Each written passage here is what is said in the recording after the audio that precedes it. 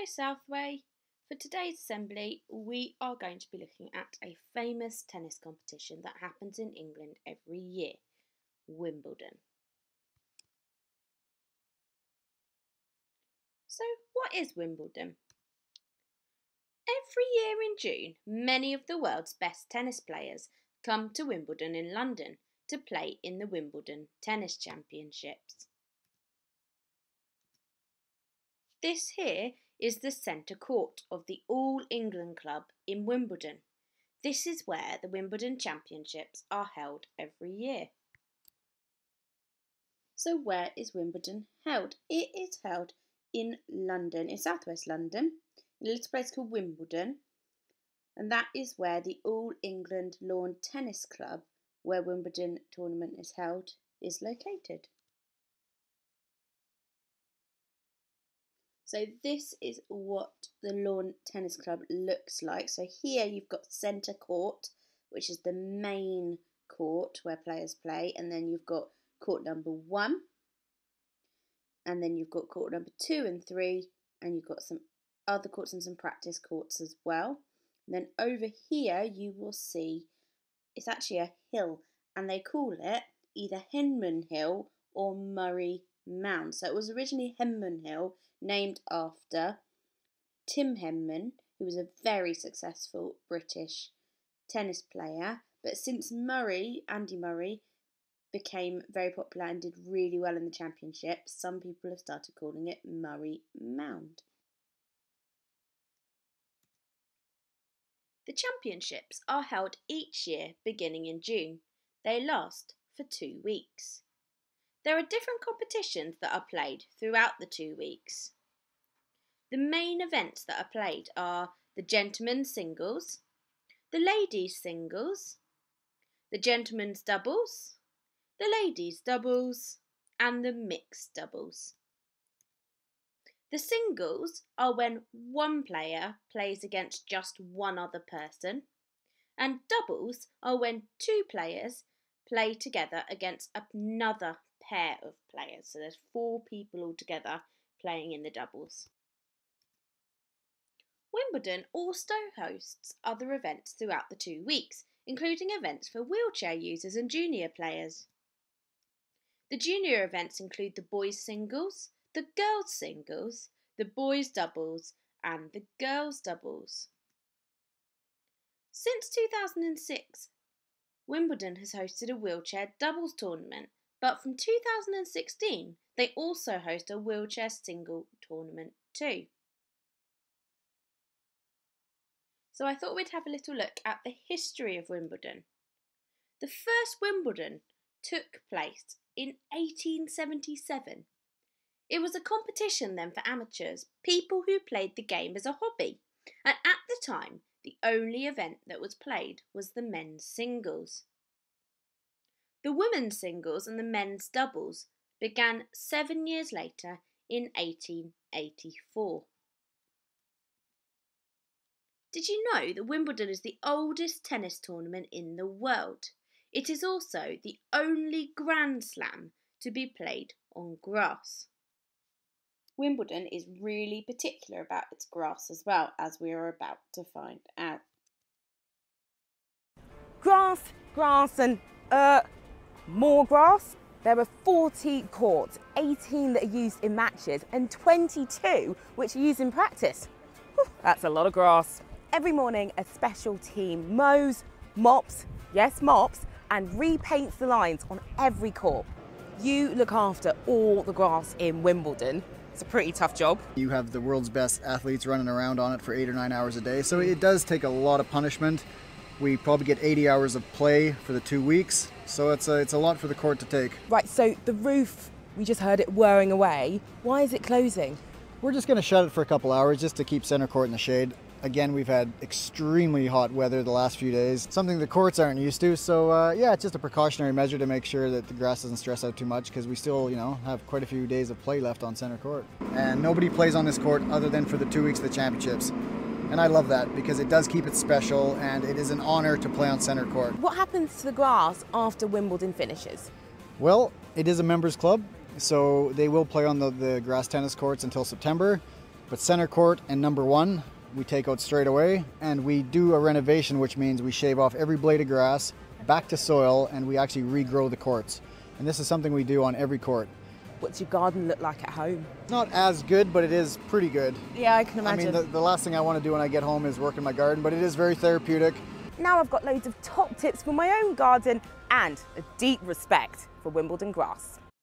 As well as the tennis players, there are lots of people who work so hard to make sure Wimbledon is a success. And we're going to have a look now at the ball boys and ball girls, who are some of those people. During the tournament, up to 300 ball boys and ball girls will be attending the matches. It is their job to ensure that the games run smoothly by fetching any balls that go out of play and making sure that the players have a ball to serve with as quickly as possible. Becoming a ball boy or ball girl is not easy. First, the head teachers of local schools have to nominate young people they think are suitable. The young people then have to pass the fitness test and a written test on the rules of tennis. If they pass the tests, they begin training 5 months before Wimbledon starts. I've got some interesting facts for you here about Wimbledon too. Did you know that 2,800 kilograms of strawberries and 7,000 litres of cream are eaten at Wimbledon every year? The royal family are also supporters of Wimbledon. Each year, members of the royal family can be seen watching the matches, and the Duke and Duchess of Kent always present the championship trophy to the winners.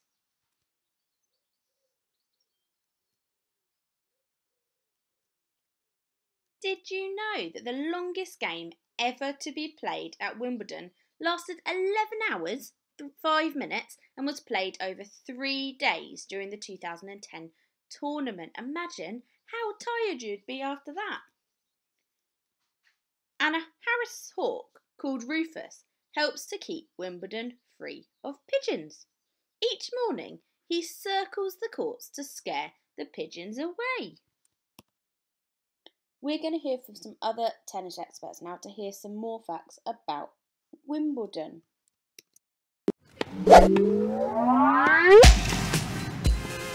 54,000 balls have been used in Wimbledon every year. Wimbledon balls are kept at 20 degrees so they're nice and bouncy. Over 2,000 rackets are restrung during Wimbledon.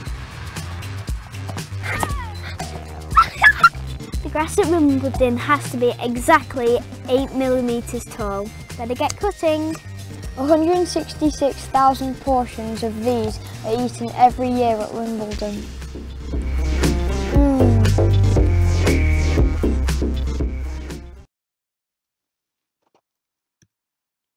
The last British winner of Wimbledon was Andy Murray. He won the gentlemen's singles in 2013 and then again in 2016. The last British woman to win the ladies' singles was Virginia Wade in 1977. Before Andy Murray's win in 2013, there had been no British gentlemen's singles winner since Fred Perry had won in 1936. That's 77 years without a winner.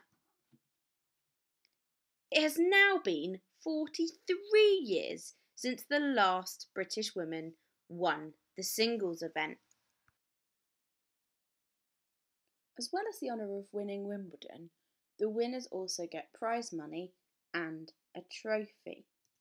This here is the gentleman's single trophy, and this is the ladies' singles trophy. It's actually a silver salver, which is a type of tray, and they call it the rosewater dish. Both the ladies and gentlemen's winners receive $2,350,000 each for winning the tournament, so a lot of money. And the trophies are engraved with the winners' names and the dates they won, but they do not belong to the winners.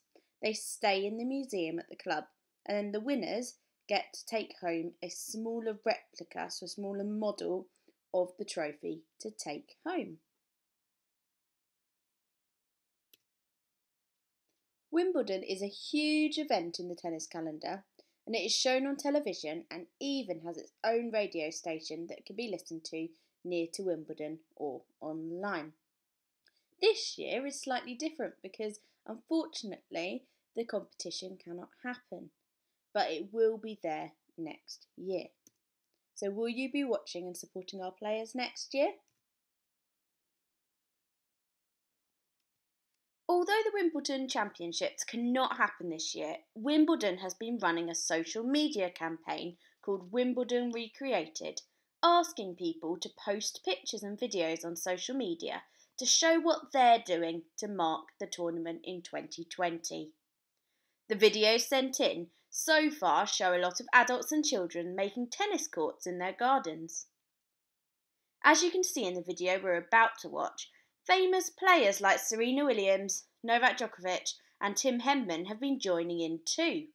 Serena has been doing warm-ups in her garden, Tim is seen watching some of his old matches, and some players have been tucking into some strawberries and cream.